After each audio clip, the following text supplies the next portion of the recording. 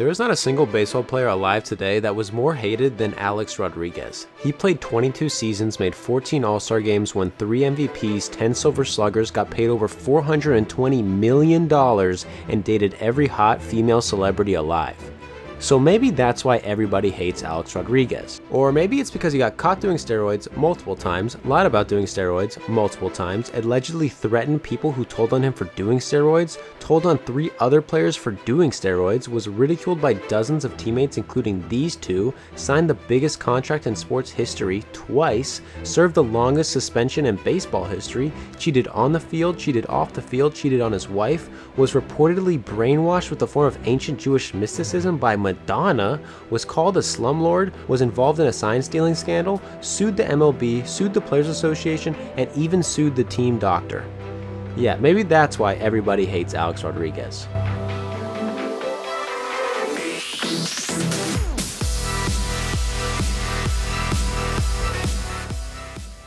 A record suspension tonight for baseball star Alex Rodriguez over his use of performance-enhancing drugs. He could have been the Michael Jordan of baseball. What an embarrassment! A phony to the end! The reason we didn't sign A-Rod is because there was no possible way that anyone could be worse for your team than A-Rod. He's like the guy you pay to mow your lawn. And instead of mowing your lawn, he comes over and takes a dump on your lawn. One word describe Alex Rodriguez. Insecure. Greedy. Bag. A-Rod is so uncomfortable in his own skin that when you watch him talk, it makes you uncomfortable in yours. There are few players in the history of baseball that have put up better numbers than Alex Rodriguez, but there is probably 0 players who have been involved in more controversies. A-Rod individually outperformed expectations everywhere he went, but left every team he played for as the villain. He is seen as greedy, selfish, and according to other major leaguers, the phoniest player in baseball. Although A-Rod did not enter the league with this reputation, his actions that earned him this reputation started all the way back in high school. A-Rod didn't make the varsity team his freshman year, and his sophomore season he was considered a purely defensive player, but in between his sophomore and junior year, something strange happened. A-Rod gained 28 pounds that offseason and increased his bench press by 200 pounds. Although he may not look like it, A-Rod could bench well over 300 pounds by his senior season. Rodriguez would go on to be linked to steroids multiple times throughout his professional career, but it seems pretty clear that his steroid use started in high school.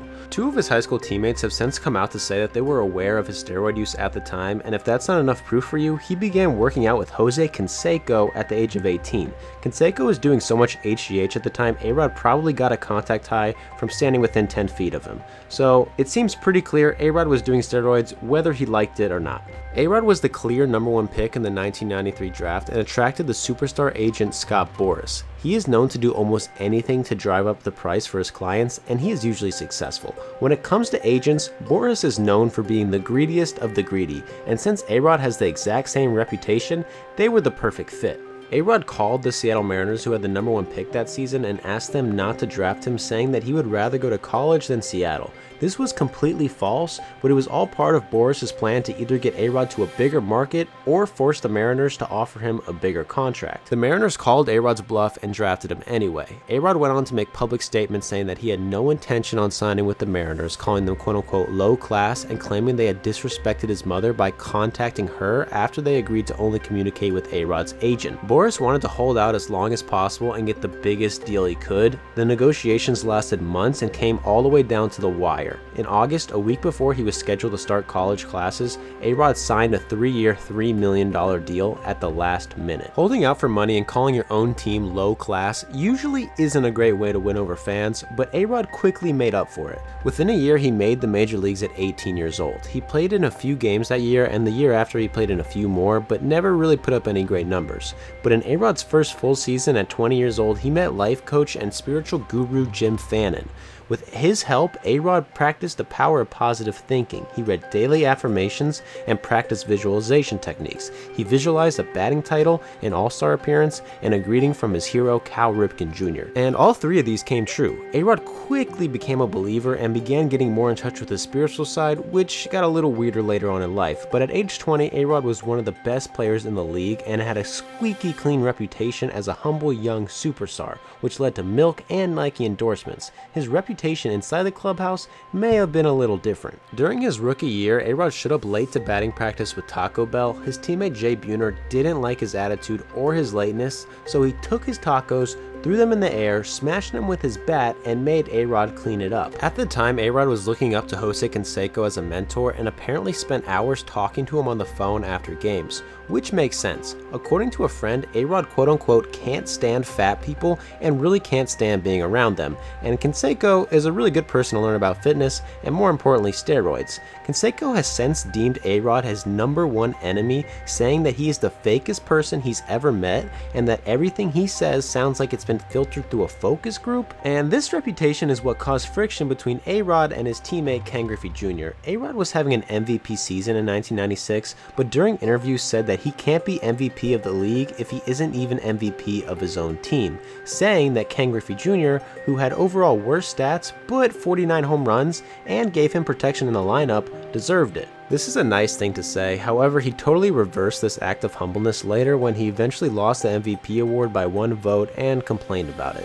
He told the media that it really hurt him that writers in his own town didn't vote him for MVP. Griffey has always been positive about A-Rod publicly, but it is reported that he called A-Rod calculating and manipulative at the time, and is part of the reason Griffey eventually requested a trade from Seattle. The Mariners' general manager at the time later said he regretted trading Griffey instead of A-Rod. After 7 years in Seattle, A-Rod was a free agent and he wanted to get paid, and honestly, he deserved it. In 5 full seasons, he had won 4 Silver Sluggers, made 4 All-Star teams, he hit over 40 home runs in his last 3 seasons, and was only 24 years old. A-Rod was the future of baseball and wanted to get paid like it. He made it clear that he would not take less money to stay in Seattle, which he had every reason and right to do. However, this made every Mariners fan extremely angry. And when A-Rod's free agency demands became public, fans of every team became extremely angry. A-Rod requested that if the Mets wanted to sign him, he would need them to give him use of private jets, his own hotel suites on the road, his own personal marketing staff, luxury boxes for friends, his own office inside Shea Stadium, a promise that the team's ad campaign would center around him, and a guarantee that he would have more billboards in New York than Derek Jeter. The Mets publicly stated that they were no longer interested in signing A-Rod, not because of the amount of money he was asking for, but because his demands made them believe he would be bad for the fabric of the team. But Tom Hicks, owner of the Texas Rangers, had the complete opposite reaction to A-Rod's list of demands. He offered a 10-year, $252 million contract. This was the largest contract in sports history and more than twice as much money as any baseball team had ever guaranteed a player. The Rangers are still paying A-Rod to this day, and he hasn't played for them in 17 years. This was so much money, Alex didn't even care about the prior demands he made for the Mets. However, A-Rod reportedly was given a personal handler who would put toothpaste on his toothbrush during his time in Texas. Not as good as a private jet, but also not bad. The Mariners offered A-Rod a 5-year, $92 million deal, which, let's be honest, anyone in their right mind would turn down considering what A-Rod was being offered in Texas. But don't tell Seattle this because they absolutely hated him. They deemed him a spoiled, money-hungry villain, and that year when he returned to Seattle, they booed him relentlessly and threw monopoly money at him. However, the Mariners that year were way better without A-Rod. They set an American League record in wins, going 116-46. The Texas Rangers, on the other hand, were awful. Rodriguez played 3 seasons in Texas, and despite high expectations, they finished last every single year. During his 3 seasons in Texas, he had 3 All-Star appearances, hit .305, had 156 home runs, 395 RBIs, won the MVP award, and only missed 1 game in 3 years. So you really can't blame A-Rod for the team being awful, except pretty much everybody in Texas did. At the time, baseball writer Ken Rosenthal called A-Rod the cooler because no matter how good he was, everywhere he went, he cooled the team down. A-Rod didn't get along great with his manager, Buck Showalter. A-Rod apparently stopped returning his calls by the time he left Texas. A-Rod also had issues with pitching coach Oral Hershiser, who was upset with Alex for trying to tell pitchers what pitches to throw and infielders where to play during games, using signs in a way that made it obvious to the other team what was coming. This could have been a part of the sign stealing system Rodriguez had with other middle infielders around the league. An anonymous teammate told reporter Selena Roberts that A-Rod would tip pitches to the other team during blowouts in order to get the same treatment when he came to the plate. When another shortstop or second baseman came to the plate, A-Rod apparently would use subtle motions like touching his glove or leaning left to right to tell the opposing team's batter what pitch was coming and where it would be located. When A-Rod got to the plate in his next at-bat, they would do the same thing for him. If what A-Rod's teammate is saying is true, this would have helped A-Rod a ton because the Rangers were in a bunch of blowouts. They were awful, and after 3 miserable seasons in Texas, A-Rod was upset the team wasn't doing enough to get winning players. He would later go on to say that the Rangers were a team made of Alex Rodriguez and quote-unquote 24 kids. Since then, A-Rod has said that he wished he would have signed with the Mets, and Rangers owner Tom Hicks says he regrets ever signing A-Rod in the first place. And since all parties agree that they didn't want to be in the same place, the Rangers traded A-Rod in 2004. First to the Red Sox in exchange for Manny Ramirez, but that deal was rejected by the Players Union because the deal would cut A-Rod's contract by $28 million. That's right, A-Rod hated Texas so much he was willing to give up $28 million to leave. Instead, A-Rod went to the New York Yankees in exchange for Alfonso Soriano. A-Rod would end up playing in New York for 13 years. These 13 years might very well be the most controversial and scandal-filled years any athlete has had with any team in history. I mean seriously, A-Rod basically kept the New York Post from going out of business during his time in New York. He was on the cover every single week. The first and most apparent A-Rod scandal in New York was between him and his new teammate Derek Jeter, which started before he had even gotten there. The two were actually great friends back in the day. One of A-Rod's teammates once asked him if he was going over to his boyfriend's house because the two were so talkative during Mariners and Yankees games. One of Jeter's teammates once gave Jeter grief because the two were goofing off while they were in a brawl, and the two shared the cover of a famous Sports Illustrated edition focused on MLB's new young shortstops. But when A-Rod was signed to the Rangers, he publicly said Jeter didn't deserve the money that he had gotten, and that the media loved Jeter no matter what, while they labeled him as a dickhead. These public comments were enough for Jeter to unfriend A-Rod, who told the media he had to go to Jeter's house to try to apologize afterwards. By the time A-Rod signed with the Yankees, the tension between the two was public and everybody was asking about it. Although the two would initially deny all problems with each other, as time went on the conflict became more and more obvious. On this play, the two drop a routine pop fly and Jeter stares down A-Rod like he just murdered his newborn son. This led Yankees GM Brian Cashman and ex-Yankee Darryl Strawberry to ask Jeter to tone down his hate for A-Rod. On the surface, these two should be great friends. They're both extremely rich baseball players, date famous women, do huge business deals, and they played for the same team. The only difference is Jeter never liked talking about anything off the field. A-Rod wouldn't shut up about it. A-Rod admitted to the media that the two weren't close anymore, saying that they no longer had sleepovers and that they just grew apart. Jeter's response was to say, "Why doesn't he just shut up?" The tension between these two still lives on today. During a charity event in 2017, the two were asked to do interviews. They agreed, but had no idea they'd be doing it together. Jeter was reportedly extremely pissed this ever happened, obviously because it was with A-Rod, and also because it was one of the most awkward encounters ever. Here are some highlights. This is a treat to see you two together. Now, since you both hung up the jerseys, you guys are friends now? Is that what's going on? Shortstop, third base. That's exactly how we were back in the day. Yeah, just together, right? The both of you. Yeah. Side by side. But you greeted each other warmly. The press made a little thing about the back and forth between you two. Was that real or serious ever?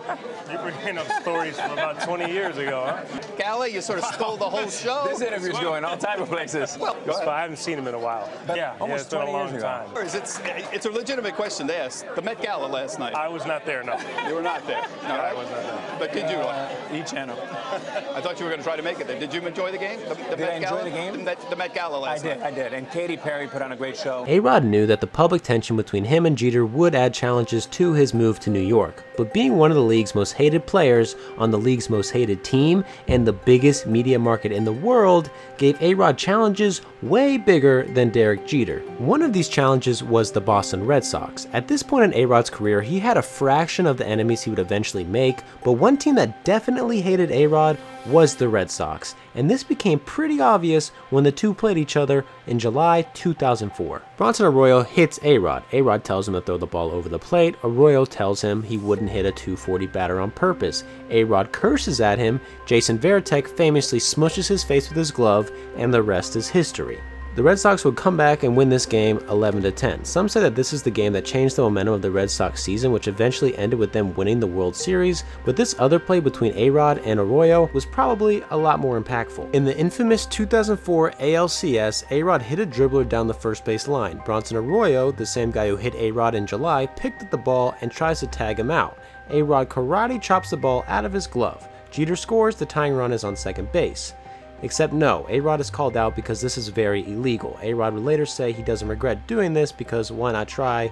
He would have been out either way, which is true. A-Rod really didn't have much to lose by trying to swat the baseball, but what he had to gain was a bunch of hate from fans and players across the league who labeled this play as Bush League. Red Sox players have not been shy to publicly criticize A-Rod since this incident. Curt Schilling said Derek Jeter would have never done that because he is a class act unlike A-Rod. Trot Nixon said A-Rod was a clown and couldn't stand up to Jeter, Bernie Williams, Jorge Posada, or other longtime Yankees. And Kevin Millar said Derek Jeter is a Yankee, A-Rod isn't. As everyone remembers, the Yankees would go on to lose that game and Game 7, choking their 3-0 lead. A-Rod would go 2 for 17 in Games 4 through 7. This was probably the most damaging series in A-Rod's career. From that point on, he was seen as a player who choked in the playoffs, cheated in the playoffs, and basically the face of the Yankees' infamous 2004 collapse. The next season, A-Rod redeemed himself and won the AL MVP award for the second time. He absolutely dominated the league, putting up insane offensive numbers. However, he went 2 for 15 and committed a crucial error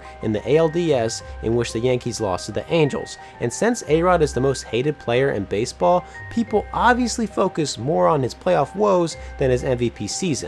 Unlike Jeter, A-Rod was building up a reputation as a choker, and this reputation would only increase as time went on. A fan poll in 2006 found that 47% of fans didn't want their team to trade for A-Rod. Remember, he had just won the MVP award, was on pace to beat Hank Aaron's home run record, hadn't even been caught doing steroids yet, and 47% of fans didn't want him on their team. That is how much people hated Alex Rodriguez at this time, and it gets a lot worse. In 2006, he went through possibly the worst slump of his career. That summer, he batted .257, had 81 strikeouts, and committed 13 errors. According to him, he could barely hit a home run in batting practice. The truth is, this slump was relatively normal, but since so many people hated A-Rod, he was constantly attacked by everyone, including his own coaches and teammates. He was getting booed every night, even at home. His teammate Jason Giambi said that he doesn't know who he is and told manager Joe Torre to stop coddling him. Former Yankee Reggie Jackson blamed it on his body language, saying that everything he does looks quote-unquote scripted. Teammates told reporters anonymously that A-Rod seriously needed to get his eyes checked and might be afraid of the ball. Even rival David Ortiz felt so bad for A-Rod he tried to coach him through an at-bat against the Red Sox, getting A-Rod's attention and telling him to breathe because quote-unquote it was too painful to see his face. And probably the most embarrassing moment of this slump happened one day when the media took a picture of A-Rod sunbathing in Central Park. That night he went 0 for 4 with 3 errors. The next day, this bizarre photo was everywhere. A-Rod was getting so much ridicule you'd think he was batting under 100, but in reality he finished the season with 35 home runs, 121 RBIs, and was 13th in MVP voting. Yeah, that's how good Alex Rodriguez was at baseball. However, those stats made no difference in October. The Yankees were eliminated in the first round. A-Rod batted .071 with 0 RBIs and was dropped to 8th in the lineup. He officially earned himself the title of MLB's biggest playoff choker. And although it didn't come out until later, A-Rod tested positive for stimulants that year and had a charity that raised over $400,000 and only donated $5,000 of it. That's 1%. Tom Verducci wrote an article that offseason and asked, why must Alex Rodriguez defend himself? He plays hard, is durable, and stays out of trouble off the field. Which means in 2006, A-Rod was already the most hated player in baseball and didn't even have a reputation for being an off-the-field distraction. But this all changes in 2007. This was a wild year for A-Rod, and a year where he transitioned from being a recognizable baseball player to a pop culture celebrity. And the way it happens wasn't exactly great publicity for Alex Rodriguez. In Toronto, there was a pop-up on the left side of the infield. A-Rod ran by the players camped out under the ball, yelled "ha" or "I got it," depending on who you believe. The ball was dropped and everyone was pissed. John McDonald and Howie Clark were visibly upset by the play, and manager John Gibbons stormed out and argued with umps about the play. And even A-Rod's own manager Joe Torre wouldn't come to his defense, saying it was probably something he shouldn't have done. This play gave everyone who labeled A-Rod a dirty player or a bad person more reason to hate him, but this play may have not even been the worst thing to happen to A-Rod that series. That week, A-Rod was seen walking out of a strip club to his hotel room with a blonde stripper. That weekend, the picture was everywhere. This was especially concerning for A-Rod because he had a wife. She was so pissed off about all the attention the story was getting that she wore a shirt that said "F you to Yankee Stadium, which only made the story bigger. A-Rod and his wife even had to have a meeting with Yankees GM about the incident.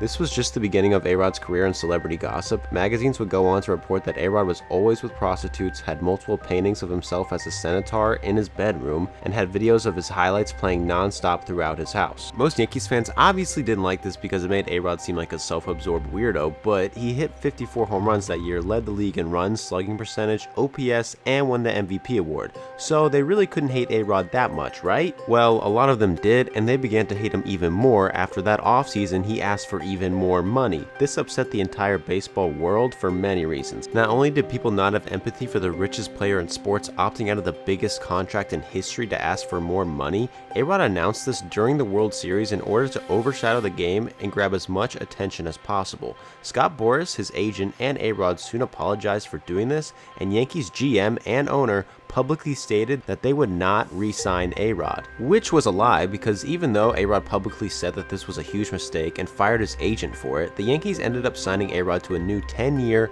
$275 million deal. He had just signed the biggest contract in sports history for the second time in 7 years. So if you hated A-Rod for being greedy in 2000, you really hated him now.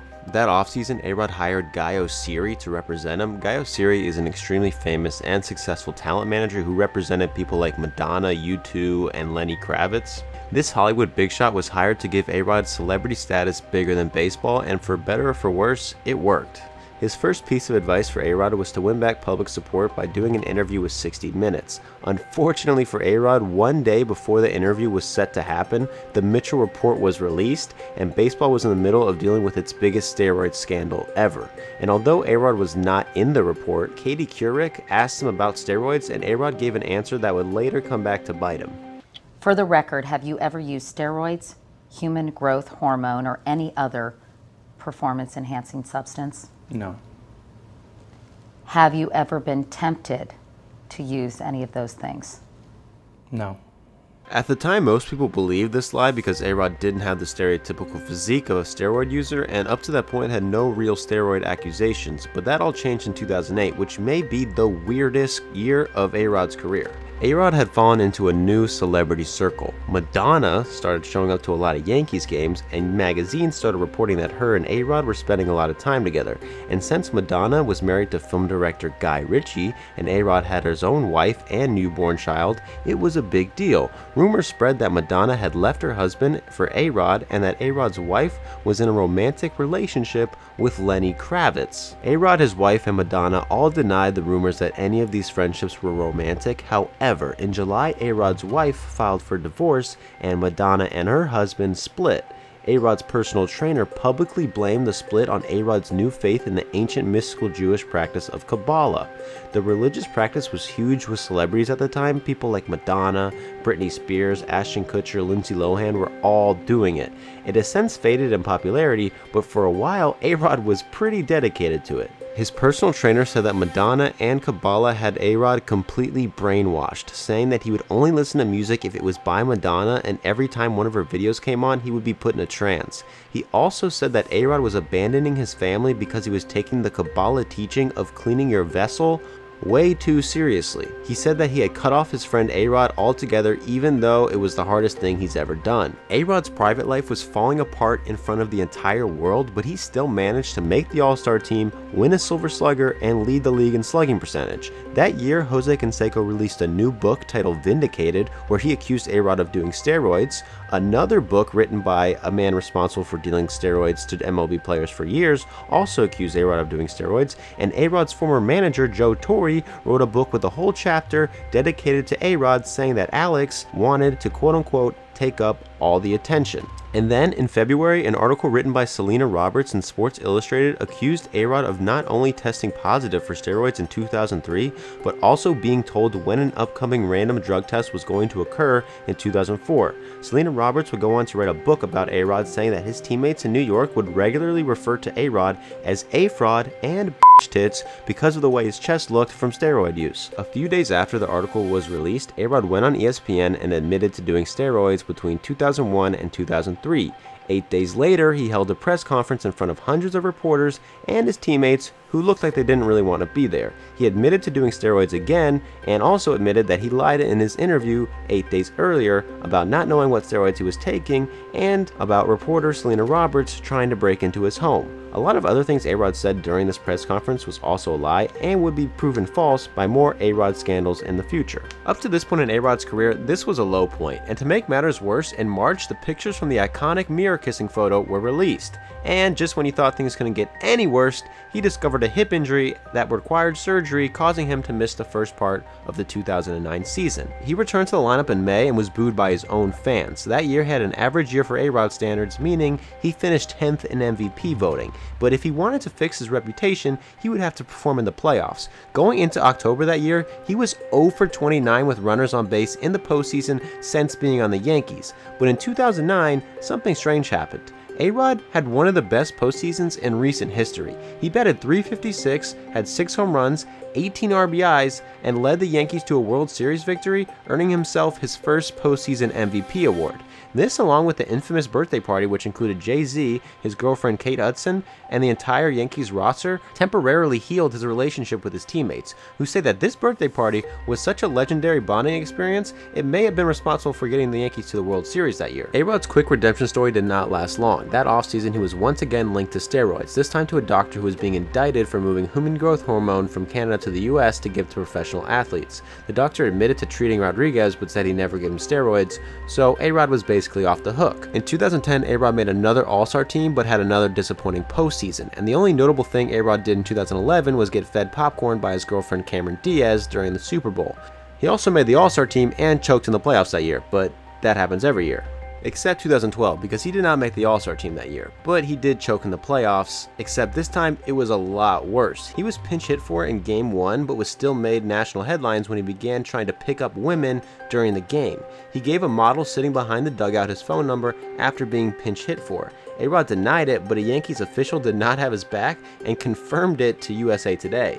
He was pinch hit for in Games 3 and 4 and eventually benched altogether for the decisive Game 5. That season, MLB players voted Alex Rodriguez the phoniest player in the league. That offseason, A-Rod had hip surgery and learned he would likely have to miss the first half of the year. He also learned he was being investigated by the MLB for buying steroids from an illegal lab in Florida. What followed was a massive conflict between A-Rod, the MLB, the Yankees doctor, and the federal government. In other words, A-Rod's downfall. A-Rod publicly stated he was innocent, but Rob Manfred, who was leading the investigation for the MLB, said that behind the scenes, A-Rod's team was trying to pay people off for crucial information and even allegedly threatened the life of the guy A-Rod bought PEDs from if he gave up information to the league.